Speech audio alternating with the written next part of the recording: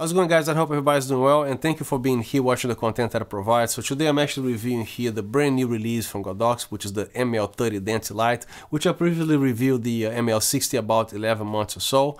So I actually have both of them here, and I'll try my best to show and answer any questions you guys might have, being a one-stop shop video to watch, so you don't have to go anywhere else to search for more answers. And this is why my videos, they're not short, to serve for the exact purpose, which all that nitty-gritty detail you guys look for that nobody else shows. So if you actually go to a Godox booth here, you're going to be spending at least half an hour looking at this light, so don't go anywhere. I got a lot of stuff to cover here.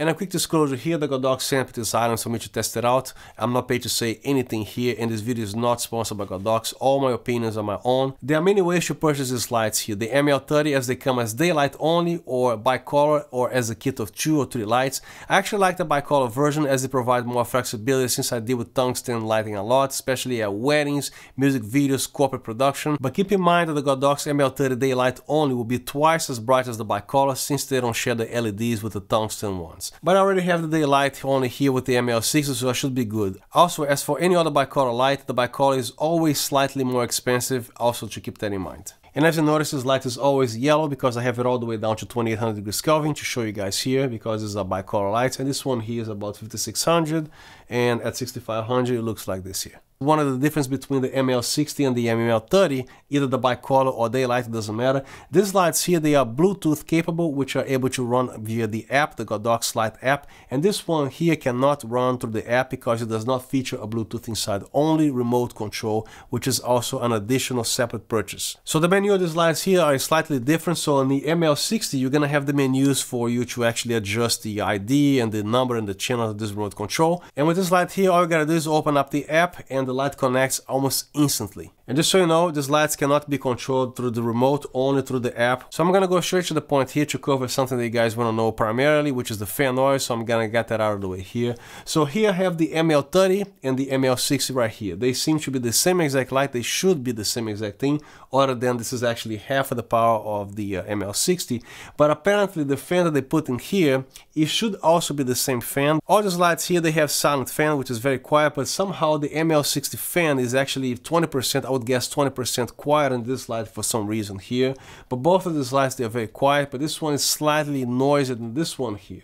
So you would guess it would be the same exact fan, because apparently it is. By looking at under here, it looks like it's the same fan. Right now, all the fans here are off. I'm going to be showing you guys here individually the fan noise from the ML60, the one that I have here, and also the ML30Bi, which is the bicolor one. I don't know what you're going to do, but in my case here, I will never be shutting off the fan, because it's not going to be a problem in my production, even in this room here, which is a dead quiet studio. So I'm actually going to be keeping the fan on the way it is. I'll never shut it off, unless it is something extremely crucial, that the light is right here and the camera and the mic is right here. Then I might consider that, because it is always a good idea to keep the fan running at all times to maximize the longevity of the LEDs. Anyway, with the fan on, this light does not get even warm. I mean, it will never get hot. I tried this outside the ML60, it does not get hot. So with that said, the fan here and the temperature of this light is not a problem. So continue with the fan noise here. I have in front of me here a condenser microphone, which is actually a very sensitive microphone. That's the way condenser microphones are. And of course, for the best sound, the closer you are to the mouth, the better you will sound, because if you pull the microphone away, you're going to be introducing more ambient noise, and which will cause you to actually raise the master gain on your recorder, and this is how you get unwanted sound into your recording. So again, the closer the microphone, the better for you. And every inch I can get close to my mouth, I will, depending on the situation. Even if I'm shooting wider, the closer I bring the microphone, the better. So right now I have all the lights silent here with the fan off completely. I'm gonna give you 5 seconds of quietness here before I actually turn on the fan, so you can actually hear the difference. So no fan at all.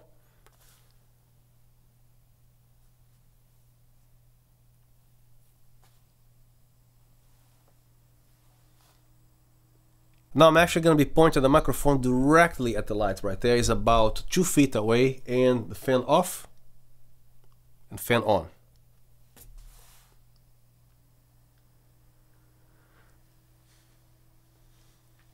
So right now let's exaggerate here. So I'm actually going to be touching the microphone with the light here, as you can hear. So here's the fan that you're going to hear from this light. You want to put it right here, it already makes a huge difference. And when you put it over there, it also makes a humongous difference. And again, the microphone is actually pointing at the light. So if the microphone is actually pointing at the subject right here, you can't hear a damn thing. And this is a very quiet place here. Now, I was also mentioning that I found that this fan here from the ML60 is slightly quieter than this one here. They're both silent fans, but this one here, I'll let you be the judge. So I'm going to be actually showing the ML30 fan first.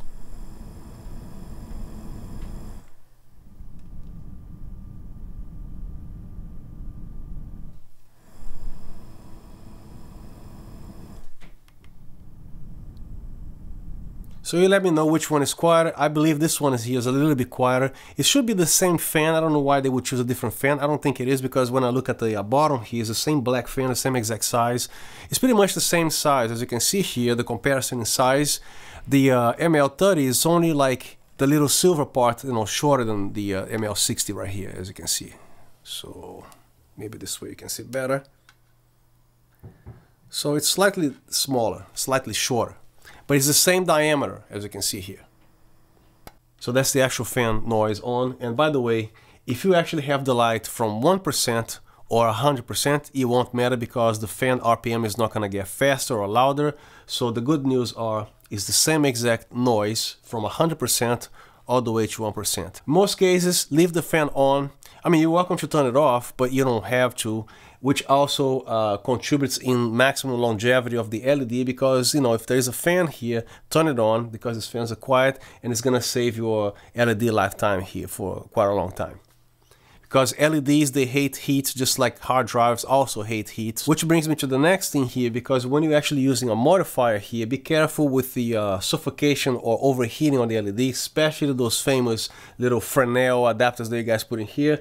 Especially powerful lights like the Aperture 600 Pro or the 300 or any other brand, you know, powerful LED lights. As soon as I actually crank that up, the amount of heat that's gonna build up in here is gonna be ridiculous. So it kind of freaks me out every time I have to put that kind of thing here, because the heat buildup is ridiculous, and I know it's gonna shorten the lifetime of my LED here.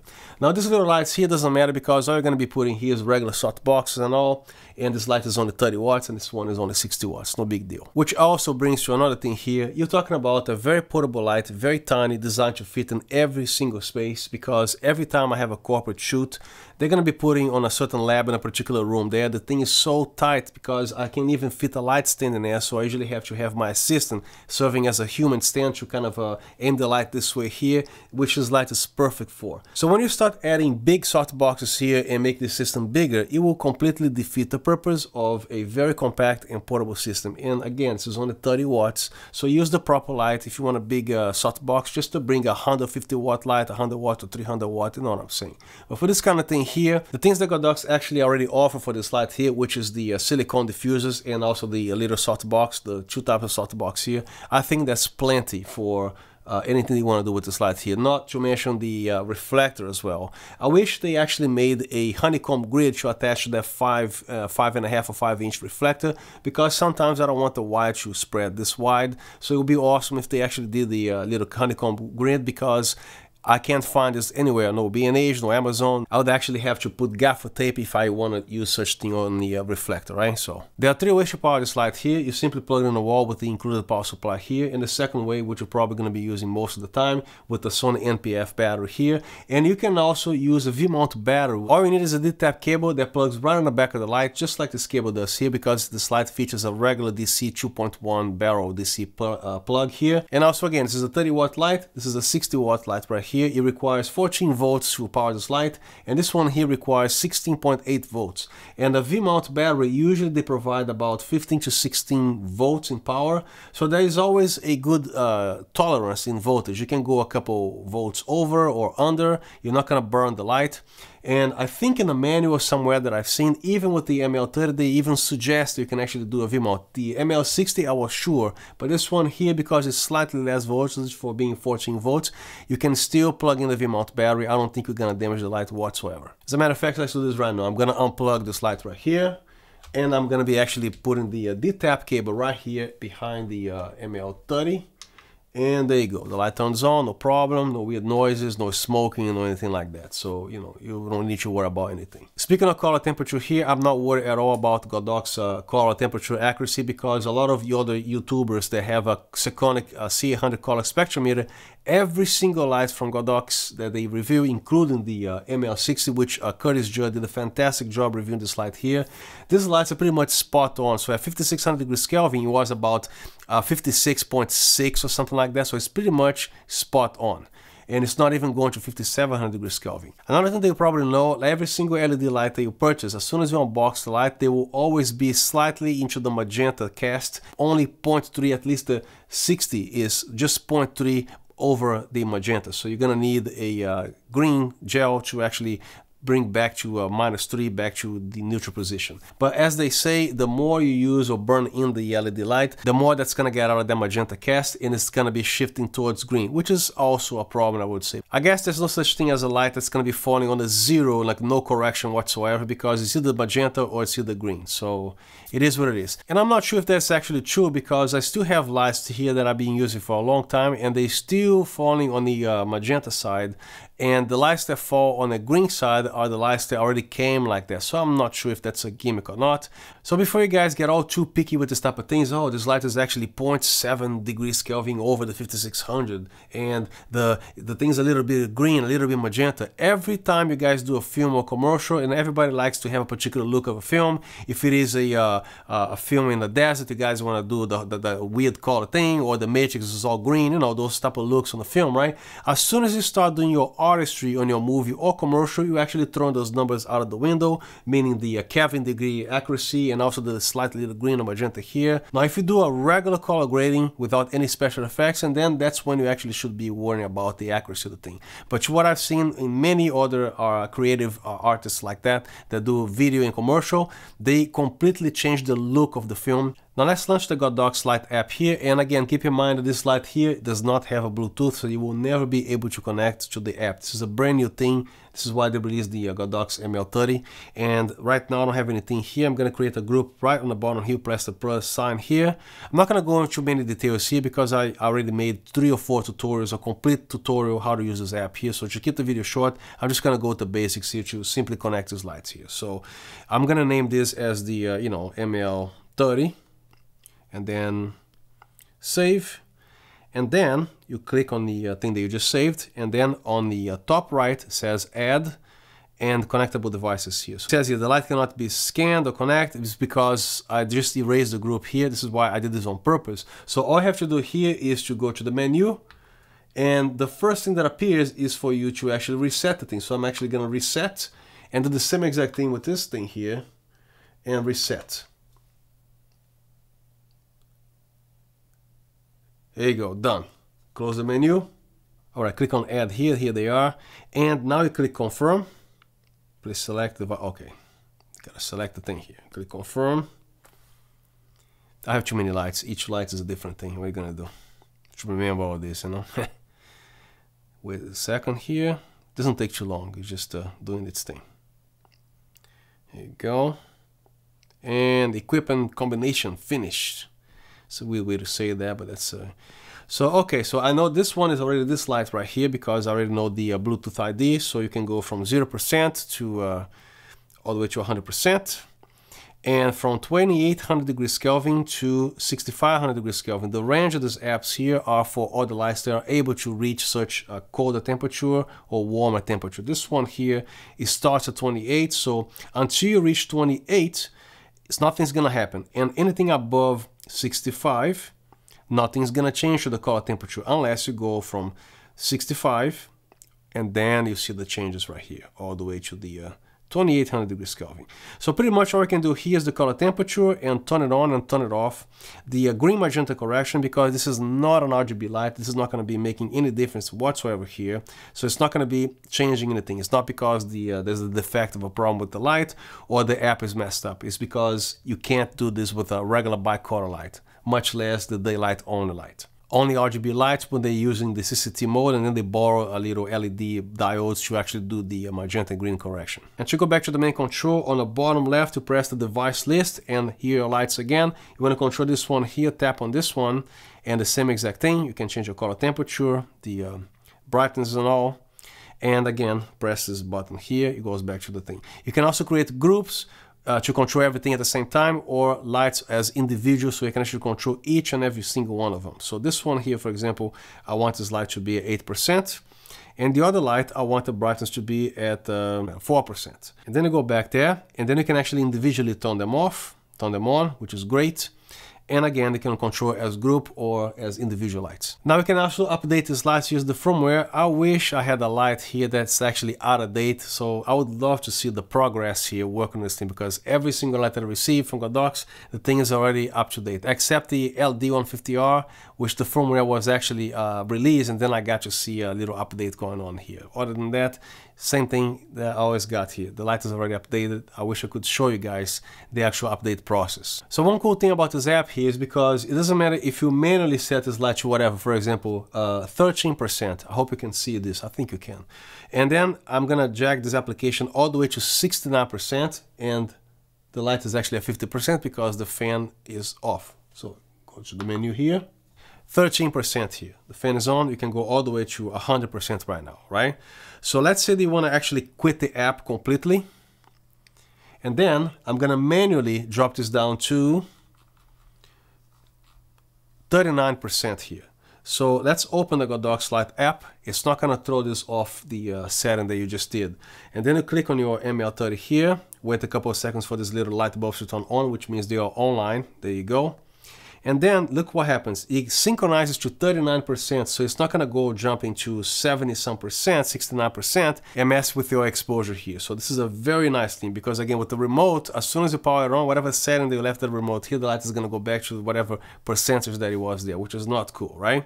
As far as lighting accessory goes, of course, you can actually use the accessory that comes included in every single ML30 and ML60 that you buy. But Godox actually came up with these two optional accessories here, which they are made of silicone, which they don't break, and you can actually shape this as a 360 degrees, and the way it shines on the wall there, depending on the whatever creativity or whatever look they want to achieve. So you can actually have a little 360. When we actually punch it inside like this here, it becomes a 180 degree light or something like that. The same thing with this here, you can actually use it this way, and this one here is primarily designed to be acting as a softbox here, so you actually can have a full diffusion as far as this thing will diffuse. It's not like a softbox with a dual diffusion, but I was actually very happy with the results because it does diffuse the light to a certain degree, enough for a little key light, something like that, in case you don't have your big lights around, right? You can also push it in like this here, and it can actually have the LED light closer to the light, which also changed the look on the diffuser here. So you can actually do it this way or this way. And then to collapse, you simply do this here. It's out of the way completely, like this here. Same thing with this diffuser here. You simply press it down like this, it's out of the way. And you can also put this inside here, and it takes minimal space. I actually even found a case that fits this thing perfectly. Now, unfortunately, this case has been discontinued. I'll see what I can do. If I find something similar, I'll put it in the description. I can promise that. But this thing actually fits millimetrically perfect. So you actually put the small one there first, in the middle, and then look how this fits here. Isn't that crazy? And then you just zip it up, and it's free from getting dirty or stained or anything like that. And beautiful case. And I almost forgot, this particular one here is made of silicone, except the front diffuser here, which is made of a harder material, some kind of a plastic thing going on. And in the event somebody or your assistant or even yourself, you actually manage to actually get this disconnected here, don't try to force with pliers because it will break this. So this button here consists of two pieces. If you have good nails, all you gotta do is to separate both pieces. So insert the one that comes with a little splitter first, very gently into the hole here. And then when everything is aligned, simply press down the other part here. So if this comes off, it will be fixed very easily. Unfortunately, they're supposed to send me the K2 kit with the two lights here, but they send again the two individual lights. I wish I had the actual kit here because it comes included with the Godox ML30Bi, and this is the softbox that usually can be purchased separately for the ML60. Since these lights are identically the same in the front here, you can actually use the softbox either for the ML60 or the ML30s. Including the softbox, the ML30Bi will fit here and also will fit here. And there's another thing that everybody's gonna ask me or another YouTube creator. Okay, so hey, I have the ML60. Can I use the same accessories that go on the front here to the ML30? Of course you can, because these lights are identical in circumference, in size here, in diameter. And the same Godox proprietary mount here is the same identical thing as the ML60. So again, whatever goes in here can go in here, no problem at all. Another thing that you guys are gonna definitely ask me in the comment section, how long can you actually run this light on battery? That depends how fresh your battery is, how much money you spend on the battery, because if you buy very cheap Sony NPF, the knockoff batteries, the runtime is gonna be very poor, but they are very nice aftermarket Sony NPF batteries that you can actually buy on Amazon or eBay or B&H or whatever you wanna do. Now this battery here that I have is excellent, and by the way, it even has the little gauge meter right here, which can tell the voltage, remaining voltage. Well, right now I'm at 7.3 volts, pretty cool. And over here 7.4 volts like any other Sony battery, 6.6 amps or 6600 milliamps. Now this is what you have to pay attention to, the watt hour, the 48.8 watt hour this particular battery has. Since this light here requires a minimum of 2 batteries, so what you have to do is to calculate, for example, 48.8 times 2, 97.6, and then this is a 30 or 35 watt. Let's divide it by 30. So divided by 30, you're gonna be running this for about 3.2 hours at 100% with this quality Sony NPF battery. It doesn't even need to be an original Sony, as long as it is a quality battery. So there's your runtime, 3.25 hours. And if you multiply by 2, running at 50%, you're talking about 6.5 hours running with this light here, assuming this is a brand new battery and is in good condition. And another thing that you should not let happen to your battery is to let it drop all the way down to like nothing, because you are hurting your cells. Try to avoid this as much as you can, because this actually hurts the cell a lot. So my batteries here, they are very well conditioned. This is why they last a long time. I actually have Sony batteries, the original Sony from the year 2013. I still dare to use this at a wedding because I know this battery is not gonna crap out on me. You should see at the end of the ceremony I still have like 70%, 65% of the power of the battery, which is like almost like 10 years old. Now if your battery does not have the watt hour information, it's very easy to calculate that. So that battery is 7.4 volts, so let's go here, 7.4, and the amps 6.6. and then hit calculate. There you go, 48.84 watt hour. This is exactly close to what the back of the battery says. Now let's say you have a 14 amp V-mount battery and it's a 14 volt battery. Calculate, that battery is going to be 196 watt hours, which means if you have a 200 watt panel, you're going to be running the light for about 53 minutes or 54.5 minutes, something like that. I was gonna actually shoot a little something outside, and this is Pennsylvania. Here right now is winter and the temperature is actually -6 degrees Celsius, which is pretty freaking cold. Not to mention it's a very windy day. So all the people that actually invited some models to actually do a little photo session, they say hell no, no thanks. So I actually did a little something here indoors. My wife wanted to help me out and test with the lighting thing here. So I actually used the diffusion dome as a headlight and the soft tent as a key light, because this is what will be close to softbox, right? So I actually tried to shoot her on the piano there, so I did a little lighting. She was doing a little interview, kind of a simulation, and another thing shooting on the side over there. So another examples that I could give you here, because this is what I can do right now because it is a very cold day outside, so you know.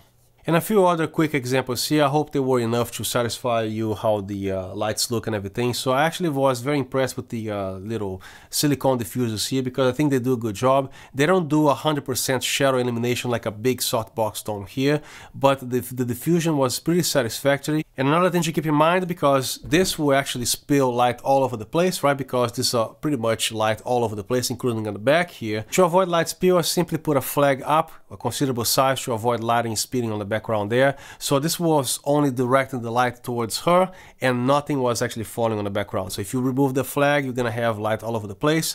Now with the inverse square law, for example, if you want to control the light or anything artistic that you want to do here, the closer the light that it is, the more artistic your photography or video will be. As soon as you back out the lights, you're going to be lighting everything evenly, which is also very important. If you're shooting a group of like, 10, 15 people in the studio, you got to put the lights all the way on the back there as far as they will go, and everything is lit evenly. So you can actually avoid light spill by bringing the light very close, because the distance from the light and the person's face here is this much, right? And the wall in the back there is at least 14 feet away from this, so the light difference hitting that wall is going to be a lot weaker than the amount of light that's going to be in the front of the person here. So again, as soon as you back out the light, you need more power, but you're going to be actually hitting the background pretty hard. And bring the light close, you actually gonna have a more controllable exposure here. Set your camera to read right here, right? And then this light is never gonna be bothering the background, even if you see with your naked eye that the light is actually hitting the background. The same way the softbox here, I don't have any grid here, but I have the light as close as possible to my face so it doesn't wash out the background there. Because as soon as I back out this light here, I'm gonna have to increase the power, and more light is gonna pollute the room. So I hope you follow what I'm saying here. And the next thing I know people are going to ask me here, oh, how I'm going to use my bow and softbox and my modifiers here, because it has a proprietary Godox. Of course it has a proprietary mount, because look at the size of the light. It's a very tiny little light, and the Bowen's mount is something that's a lot larger than this light. So that's why it's not possible to make this light as a regular Bowen's mount light. Makes sense? Thanks to Godox, this very cheap, inexpensive device here, you're talking about $25, and this whole thing is made of metal. This is a Godox S2 modifier or adapter to include your Bowen's mount accessories here. So all you have to do is to put the light in here. The first thing you have to do, this is also designed for speed light, so the first thing you gotta do is to remove the thing designed for flash. Put it away, and then you're supposed to have this big old circle right here with nothing in it, and then you just put the light in here. So all you have to do is to insert the silver side only. This is the only thing that this should touch the ML30, and then you tighten it here. You don't need to over tighten anything. Now here's something that you have to pay very close attention, because it's very easy to forget. As soon as you have a big modifier right here, you are gonna be tempted to actually adjust the angle of the softbox by grabbing the ML60 or the ML30. So grab from the S2 itself, and then you make your adjustments right here.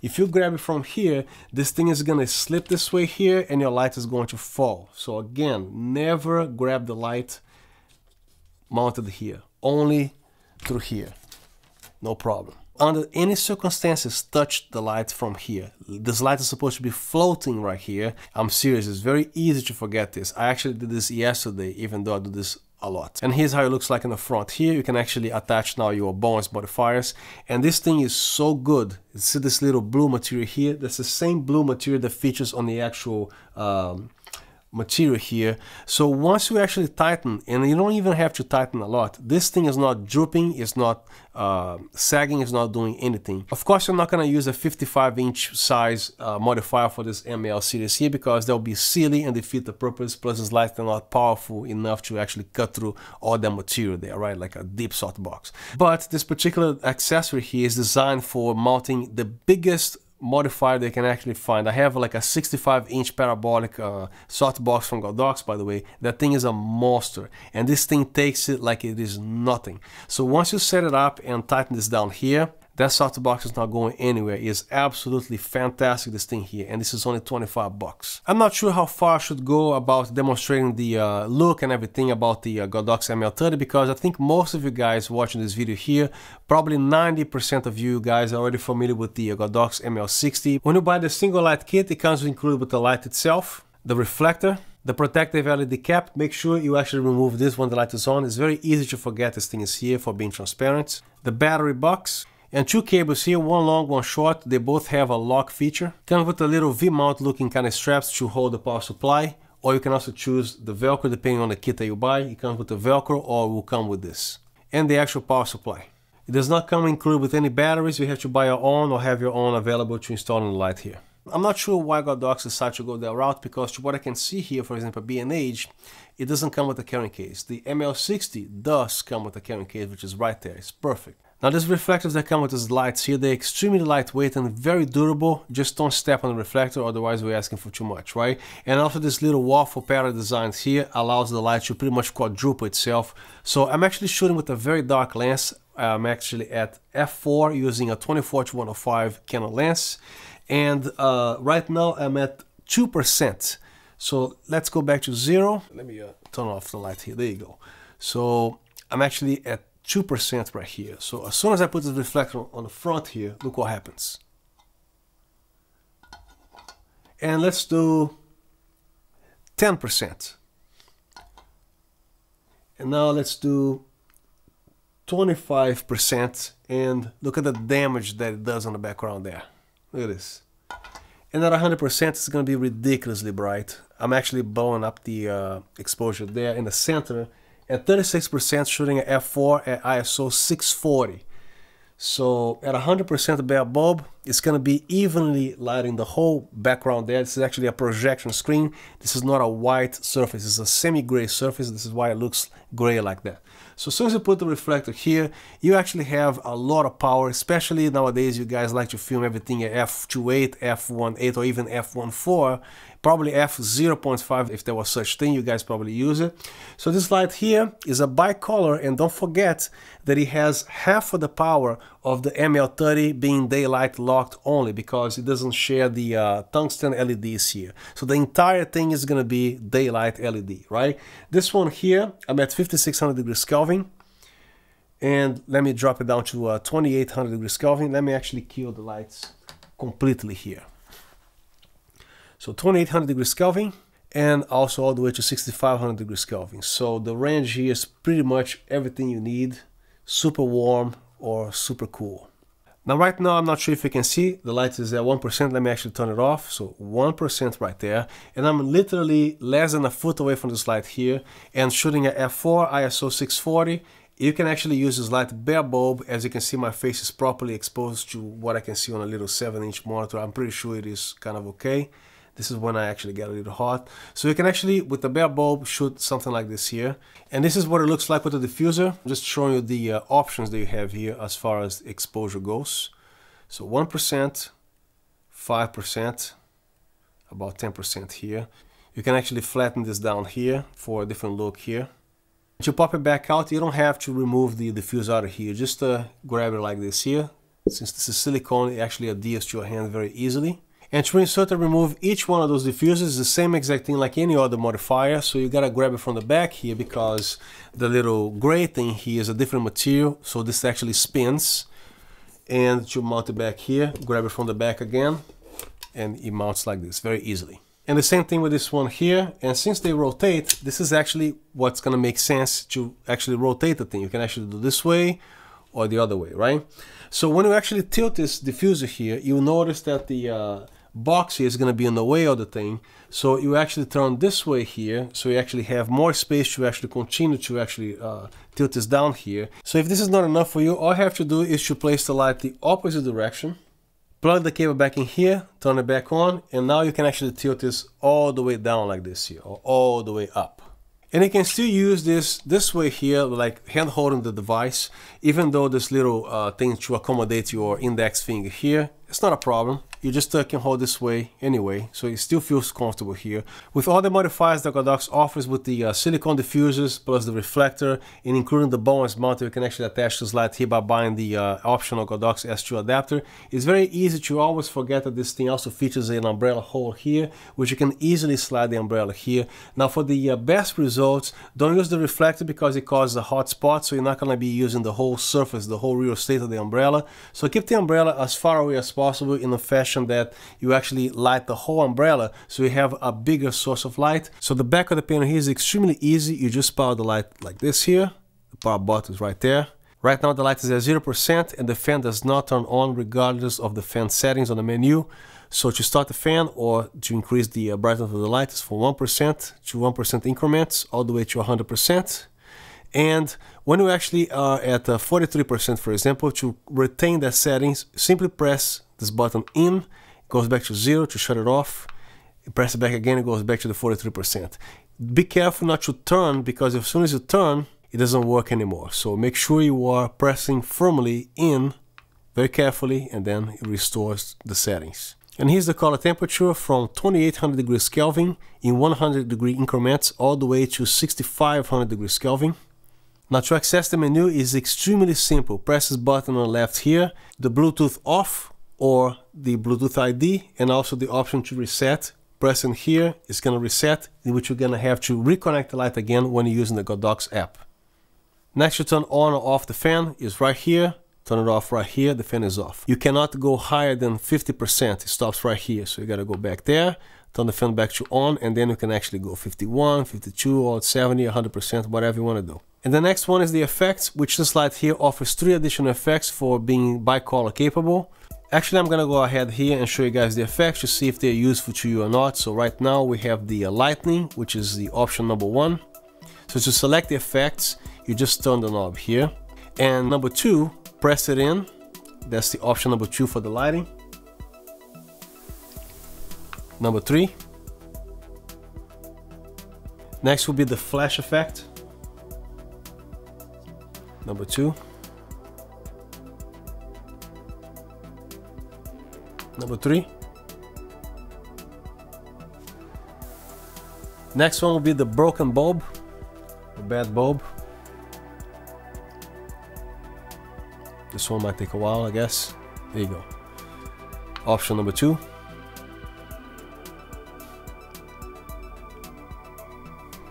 And 3.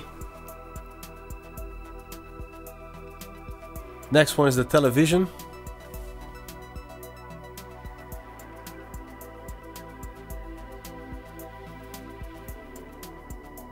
Option number 2.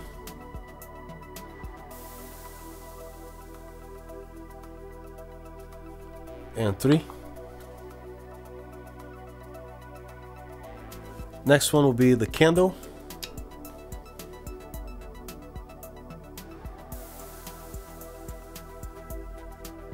Option 2.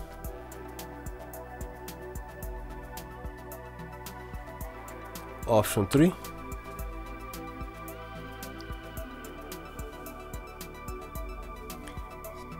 Next one will be fire.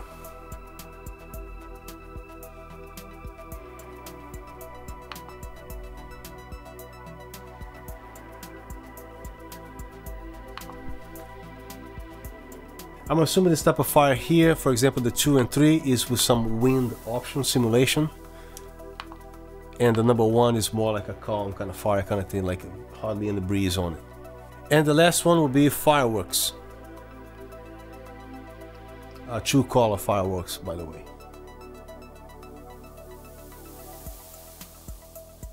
Option number 2.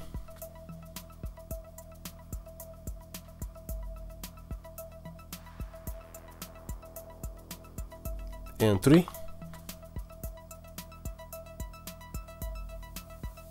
And that's pretty much it for the effects. So that's the end of my review here. Thank you so much for being here. If you want to comment or ask any questions, I'll make sure to respond to everything that I see here. If you want to subscribe to this channel for more contents like this, please do so. I would really appreciate it. So once again, thank you very much for watching, and I'll see you next time.